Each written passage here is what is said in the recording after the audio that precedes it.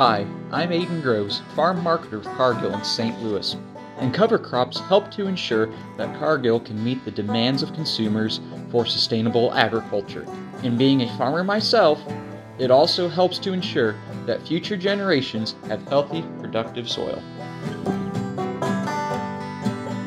My name is Al Klein.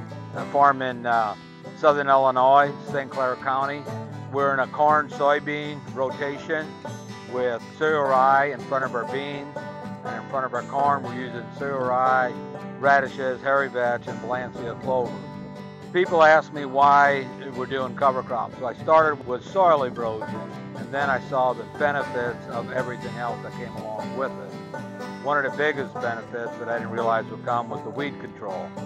The water infiltration rate and the soil health, the earthworms are very active, which helps in water infiltration rate. You don't see a big company like Cargill very often get on a one-on-one basis with the farmers. Practical farmers, their information and their knowledge that they share with the farmers all across the country has really helped people get started using cover crops.